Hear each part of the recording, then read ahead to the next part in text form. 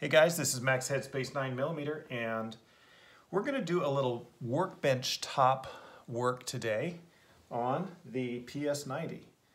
Now, there's a lot of guns out there that have things that could be better.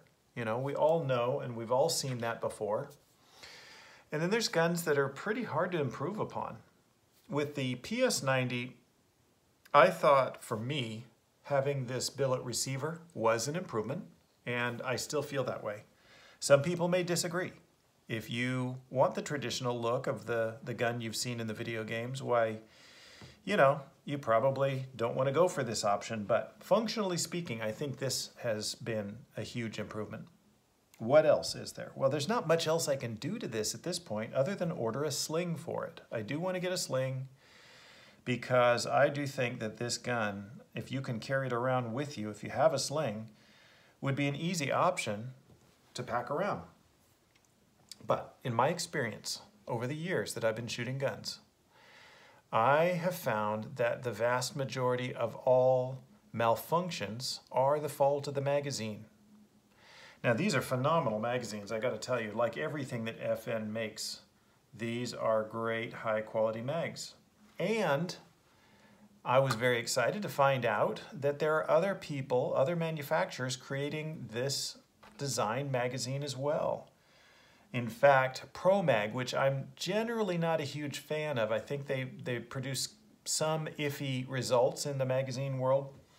They produce now a magazine for this gun that is about half the price of these. You could pick one up for about $14, $15. And generally, I don't think skimping on a magazine is a good idea, but the ProMag model has an advantage over these that I think is very significant. The plastic they use is absolutely clear. You can see everything going on in here. That's not a problem, really. I mean, normally I can see inside of this just fine, check my round count and so forth. But having it be absolutely clear is pretty tempting. So I might just get one of those and torture test it and see if it actually winds up being as good as this. But one area where this thing is very, very critical in function is it has these rollers. I don't know if you can see this, but right here inside, you can see the roller. It goes crossways here. There's two of them inside this magazine. And what people who've shot these guns a lot generally say they do is they replace those rollers because they are made in a clamshell mold with injection molded plastic. And there's seam lines and there's some deformities on them that aren't perfect. And if they wind up rolling against each other and some of those deformities make contact, they might just start sliding instead of rolling, which can cause some stoppages. So I saw on the internet a company named Man Cave Specialties makes a Delrin roller that is all lathe turned. It's beautiful. This thing is flawless. There isn't a tool mark on it. It is slippery. Delrin is a very slippery plastic, self-lubricating plastic. And the reason a lot of gun manufacturers are making guns now out of combinations of metal and plastic is because plastic is self-lubricating. And in all good relationships, there's give and take. And the relationships that last the longest are the ones where the friction is the least. And that's why guns have become so reliable. I think guns are more reliable now than they were 50 years ago when they were all metal. So what we're going to do today is I've actually not taken one of these magazines apart, so this actually has some threads around it from the lathe. You know, when they lathe turn this, they basically shave off tiny, tiny little threads. It looks like doll hair, and it's still wound around this one. So check them if you get these and clean them up. So I went on the internet to about 10 different sources that sold these. I couldn't find them anywhere. They were all sold out. They're manufactured originally by Man Cave Specialties.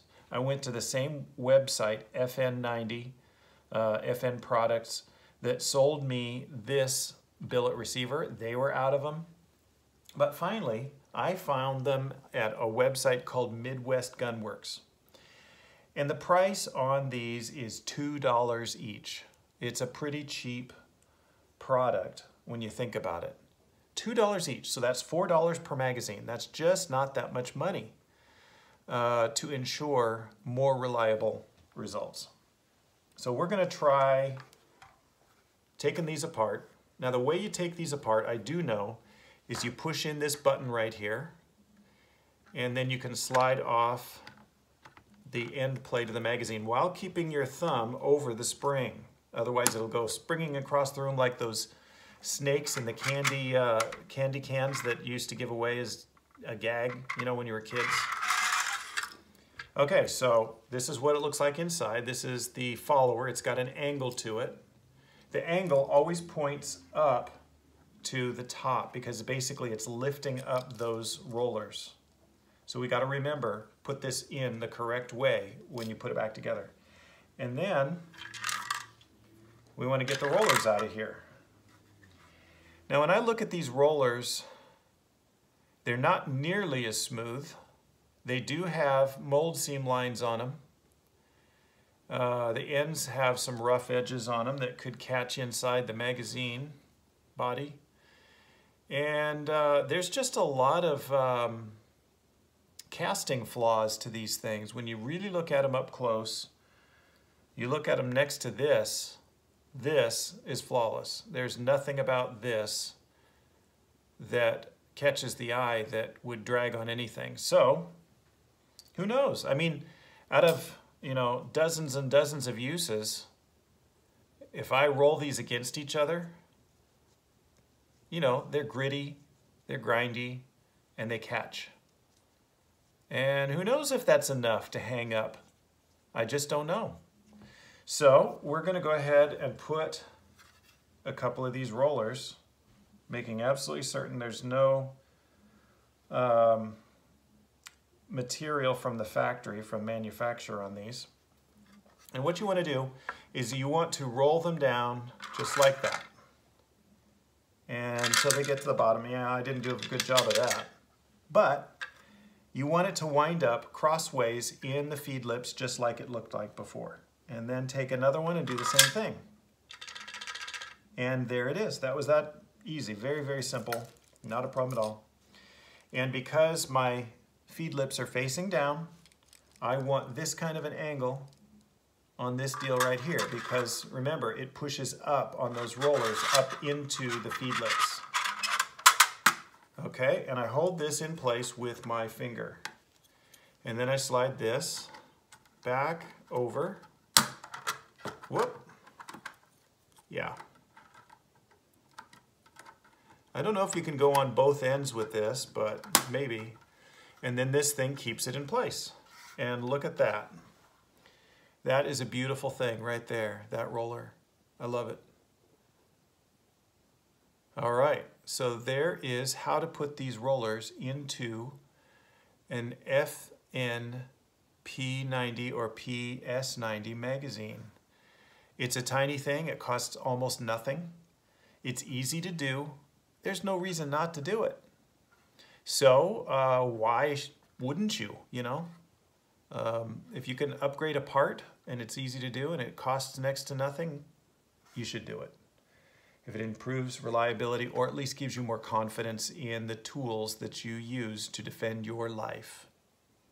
So I hope this helps. If you have a P90 or a PS90, it's an easy fix to do. I would pick yourself up a bunch of these. Get 2 for every magazine you have or every magazine you are likely to ever get. And this is Max Headspace 9mm saying, have a good one.